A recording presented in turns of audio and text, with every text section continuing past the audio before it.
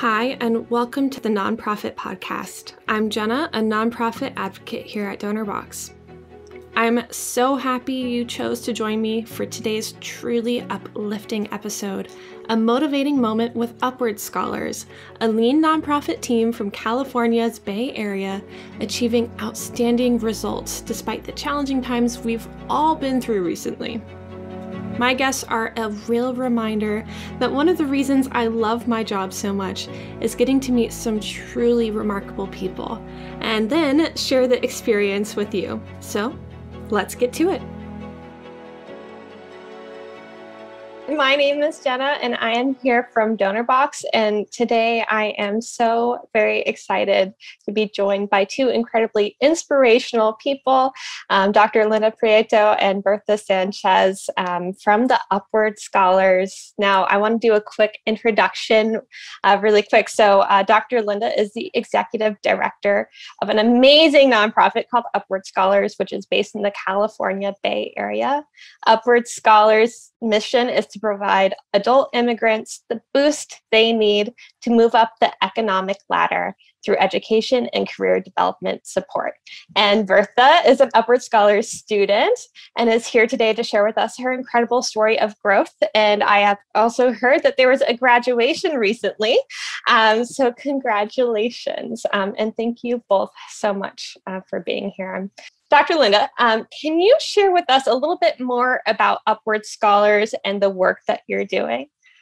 Absolutely. So Upward Scholars were actually located in the Northern Bay Area, specifically in San Mateo County, and we serve students who attend any of the three San Mateo Community College campuses in the district. And what we do is we provide academic, financial, and career development support. And so what that typically looks like in the academic side is volunteers in the community who serve as tutors and meet one-on-one with our students, or English conversation partners who also meet one-on-one with our students safely right now virtually since the pandemic began. And then also a monthly English conversation club that we hold for another opportunity for our students to continue practicing their English listening and speaking skills. On the financial side, what we do is we cover the textbooks for our students when they enroll at the community college. If they drive, we provide transportation assistance in the form of covering their permits to park on campus. And for those students who don't drive, then we buy into their public transport system here, which is a local bus system, and we pay into their accounts on a monthly basis. If students don't have a laptop, we also provide a laptop. And since the pandemic began, we've also been providing hotspot support so that they can continue to log into their classes virtually. The career development piece of what we offer is the newest support area for our program.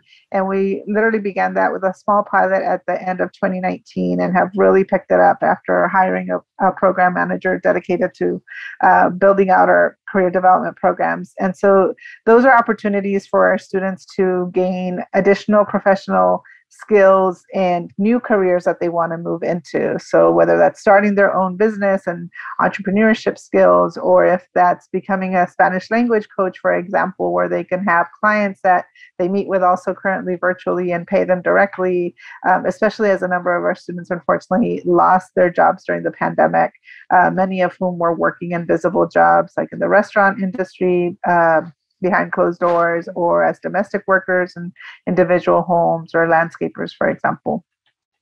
Wow. So to say the least, you have your hands in a lot of different pots and you're serving others in so many different ways. That is incredible. What an amazing service that you're offering. And I understand that you are the only nonprofit that is serving this community in your area. Yes, that's correct. We are the only nonprofit in the Bay Area, and actually I haven't heard of another nonprofit doing similar work in the state of California, because we're focused on serving that adult immigrant population, non-traditional students, median age 34 to 35 years of age, who 70% of whom are women, and almost 70% of whom are also parents of school-age children. So not only are they juggling their full-time family responsibilities and work responsibilities, but then on top of that, choosing to take college level courses they're part-time and in the evening sometimes also. And so it's a really special population that I get to work with every day and provide, like you said, a service that's not being provided by any other nonprofit currently. Can you talk a little bit about how many clients you're serving and the impact that Upward Scholars is having?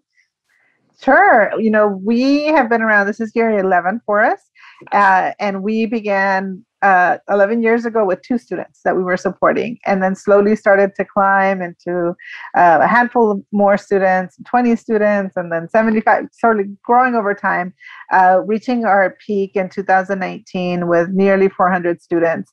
But again, during the pandemic, we saw a number of students who, for us, actually, the majority of our participants in the program did lose their jobs at the onset of the pandemic. And many of those students were unable to regain employment. And so many of the students were forced out of our county. And so our numbers reflect that. Just like our public school children numbers dropped, so did the parents, which would be the students in our program, as they left the county. So we lost close to 100 students in 2020, serving by the end of the year about 275 students, and then saw another dip again between December and the beginning of this year, but still hoping to serve by end of the year 250 students. Wow, that is amazing. We also, at the end of last year, launched our first ever student safety net fund, and that was also a direct response to what students were telling us their needs were, right? Students were coming to us for the first time saying, I've lost my job. I don't know how I'm going to pay my rent. I don't know how I'm going to pay my utilities, food, childcare, medical expenses, for example. And all along, we'd been, referring them out to other partners. Okay, well, here's a program that's going to offer you rent support for 1 to 3 months, right? Go there, apply. Or here's a special program that's offering aid to immigrants. Apply there. And our students they were doing it. They were going everywhere. And come November, they had tapped out all those resources. And so they started to come to us for the very first time as individual staff members and asking not only what can Upward Scholars do for me, but what can you, Jena, do for me? Can you lend me some money for rent so I can make rent, so I can go buy groceries or personal hygiene products for this month for my family and myself?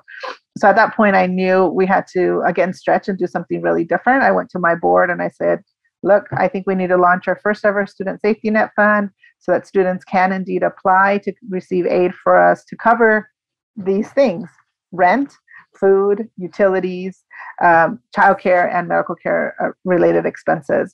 And typically at the year-end appeal, we would raise, when the first year I was here, we raised $30,000, which was more than the year before. And my second year, we raised $50,000. And so in 2020, I said, okay, I want to raise $100,000. Let's double that, right? Like pie in the sky, really big goal for us as a small nonprofit. I think the board was a little weary, but said, okay, you think you can do it? Go for it. And so we did. And from middle of November to the end of 2020, we raised nearly $150,000. So not only did we meet that really high, lofty goal, but we almost tripled the money that we'd brought in from the year before, and specifically told our donors, this is exactly what we're going to use this money for. This is not general operating funds. This is not programmatic funds.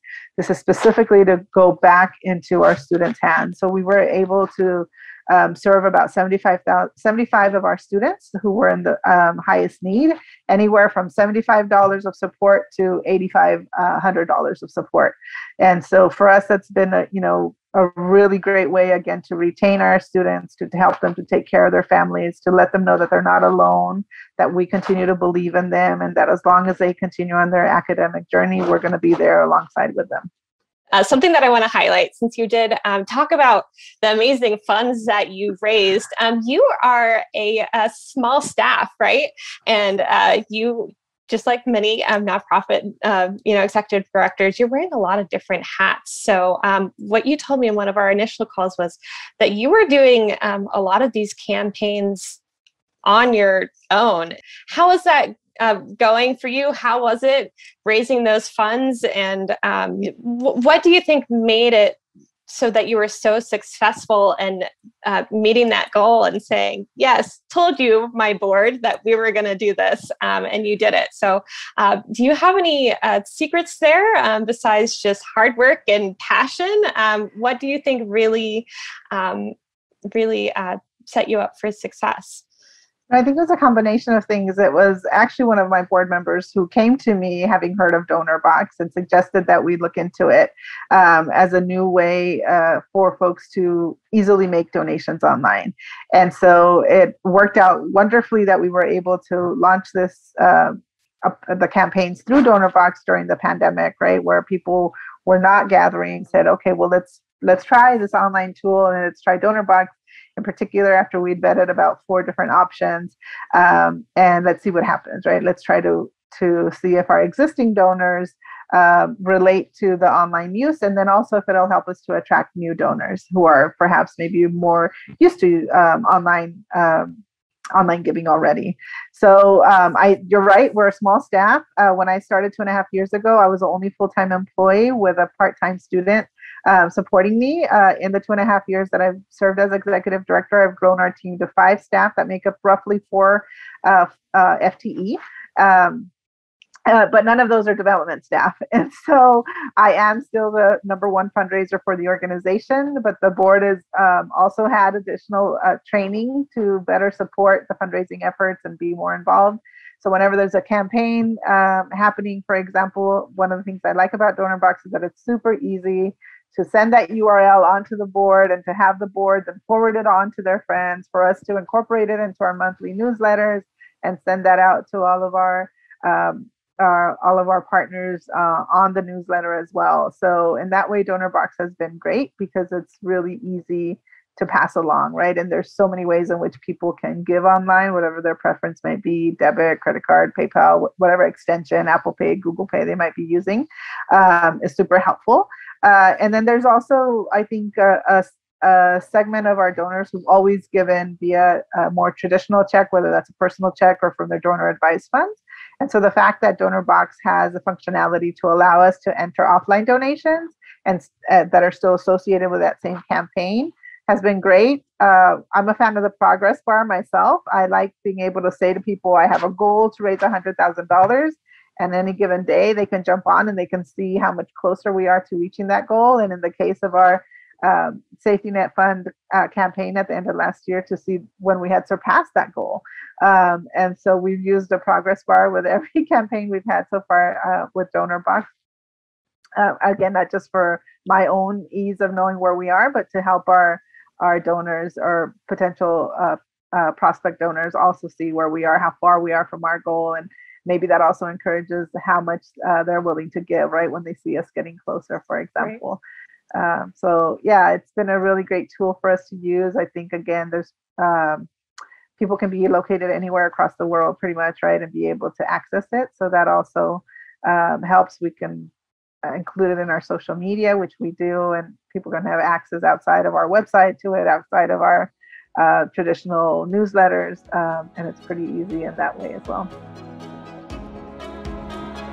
Looking to take your fundraising to the next level? Get access to advanced fundraising tools, integrations, and automation with Donorbox Premium. Features like these make a huge impact on your bottom line, but we take it a step further with priority support, powerful analytics, and quarterly one-on-one calls with fundraising coaches to help you on your fundraising journey. Next level engagement, next level fundraising. Feel the power of Donorbox Premium, helping you help others. That's an amazing testimony. Thank you so much for that. And I'm so glad that we're able to provide the tools you need to help you help others. That is our mission. Gosh, I marvel at all that you're doing. Grown to a staff of 5, and you're doing so much and raising so much and impacting so many. And one of those people has been so patiently waiting for an introduction. So I want to introduce Bertha again. And Bertha is a student of Upward Scholars. And let me tell you that Linda, when we had first gotten on a call, said, I have a story to share with such passion that it gave me goosebumps. So Bertha, I want to introduce you and kind of hear a little bit about your growth story and where it all began and where you are now, and just kind of tell the world what Upward Scholars has helped you with, and what inspires you every day to be as awesome as you are. Thank you. Yes, I would like to tell you a little bit about me. One of my motivation was my kids to learn English. It was one of my goals first.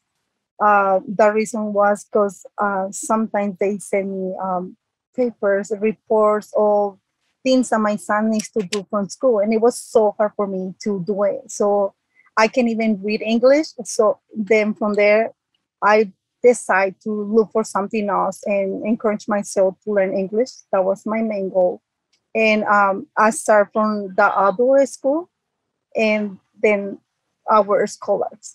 So after that, I started going for my classes. I did ESL. And from there, I have to move to Cañara College until I graduate. But one of the motivations was our scholars. Without their support, I wouldn't be able to graduate from college and go to university. They support me a lot. I just get all the advantages I couldn't get from there. The one thing that is really helping me to continue studying and really make my goals, they provide me a tutor. And from that tutor, if I get stuck in something, they really support me. And anything I need, I know I was holding my hands every time from our scholars. Even like on COVID-19, I lost my job, and they support me. They support not only me, but my family. Like every 15 days, they were sending me like a box with food and other things that we need for home. But yeah, I'm very appreciative of their support. They have been helping me with everything. Yes. That is incredible. And now I had mentioned this earlier, and thank you so much for sharing. You had a graduation recently, is that correct? Yes, I did. Yes. So tell me a little bit about that. What was that like for you? And tell us what you are studying now and what your goals are. Yes. So right now I graduate. I got a associate's in science. I'm taking early childhood development classes. I'm done with that, but I'm going to USF University to continue with education. And I got a full-time job as a preschool teacher. That's very exciting. Yeah. And I don't want to downplay at all Bertha's achievements, because she's like, oh yeah, I'm going to go to USF in the fall. Bertha is our first Upward Scholar student ever to be admitted to the University of San Francisco. Wow. As a transfer student. This is huge. For those who follow education, know that transfer student rates are really, really low to all universities, especially to more prestigious private universities such as the University of San Francisco. And so I am so proud of Bertha for her accomplishments. Like she said, she completed her ESL pass certificate at the adult school. She moved on to the community college. She completed that more rigorous ESL program there. Then she went on to pursue her associate's degree in early childhood education, which, you know, now all these years later, she's in the fall going to be enrolling at the University of San Francisco and receiving wonderful tuition support from the university because of her merit and all of her academic achievements. And for her now to have, you know, this full-time job as a teacher at a preschool, I mean, what a great role model, not only for her own family and her children, but for other students in the program coming behind her as well. That's incredible. And Bertha, you are so humble. I was going to say that and call you out on that. This is a massive achievement. And gosh, I know that you are inspiring so many others and inspiring your children. And they're seeing you every day working hard and, you know, being an awesome student, being an awesome mom, being an awesome worker. This is a big deal. And I'm very excited to learn more about your story. For any mom that is starting out where you did, are there any words of wisdom or advice that you would give somebody in your shoes starting on their journey? Well, something it's like I always try to give think about something in my life that it will make me feel better, and I would say I make my goals to go through all the things I want to do in my life. So, and I would add, I mean, even the fact that you are setting goals and that you are reaching those goals, and then every time you reach that goal, you come up with a new goal, right? Like hearing you right now talk about like, okay, you got your associate's degree and now you're on to the bachelor's degree. And in the future, it might also include a master's degree, right? And I think that's one of the things that I really admire about you, Bertha, is that you set clear goals, you meet those goals, and then you say, okay, what's my next goal? And now what do I need to do to meet that goal too? And I think that that level of persistence and the confidence that you need also to be able to do that is something that I hope all of our students will be able to experience too. Absolutely. Bertha, you seem unstoppable. You are a woman with a plan, and I just see you as this amazing inspiration for any woman, any mom, any student, just setting these goals and really committing no matter what. And again, doing it with such grace and being so humble about it, which brag about yourself. You should. This is awesome. But thank you. Thank you so much for sharing that. And for any of those that will be listening to this recording, please take Bertha as inspiration and set those goals, believe in yourself, and keep on going, because there are people out there that support you and want to see you succeed, and you are going to do it. So thank you for sharing that. Now, this is my turn to say the floor is yours. Upward Scholars, what's going on? What announcements do you have? And what can we look out for? What type of support do you need? Anything. Thank you, Jena. Well, I think like every nonprofit, we always need financial support, right? Fiscal support. We do what we're able to do every year and support our students in the ways that we're able to support them because of the donations that we receive, right? Whether through individuals or foundations or corporations or government agencies. So first and foremost, I wouldn't be an effective executive director if I didn't make that plug. But also what I'd love to share in terms of what's new and upcoming for us as an organization, as we spoke about earlier in our call today, we are the only organization in the Bay Area doing this work, the only organization that I know of in California doing this work. And so our next phase of scaling will take us outside of San Mateo County.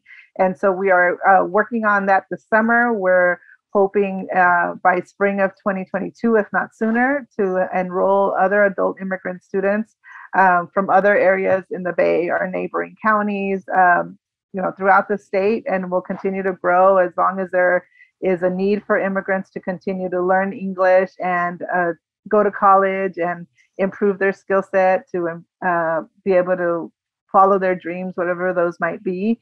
Then we'll continue to exist and be there alongside them. So that's the latest and greatest for us, to be in a new phase of scaling and be able to share and highlight stories like that, for us to encourage other adult immigrants to also continue their education. It is not easy work, but again, you do it with such grace and passion. So on behalf of everyone from Donorbox, we are so grateful to help you help others.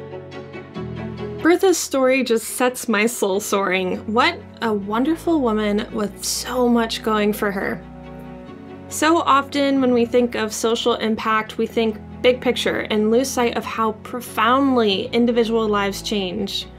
Linda and the Upward Scholars team, only 5 of them, wow, have held fast through COVID with their unstoppable spirit, literally changing the course of people's lives, reminding us all this is why we do what we do. The Nonprofit Podcast is all about keeping the impact of our work front of mind. Staying in touch with on-the-ground results can be challenging, which is why we're here with a new, inspiring, informative, and always interesting interview every Thursday. So follow, rate, and download the Nonprofit Podcast today, and be sure to join us next time when we meet Atlanta-based Josiah kids who are shaping the next happy, fulfilled, and empowered generation of service-minded leaders. Until next time, stay inspired. The Nonprofit Podcast, powered by Donorbox, helping you help others.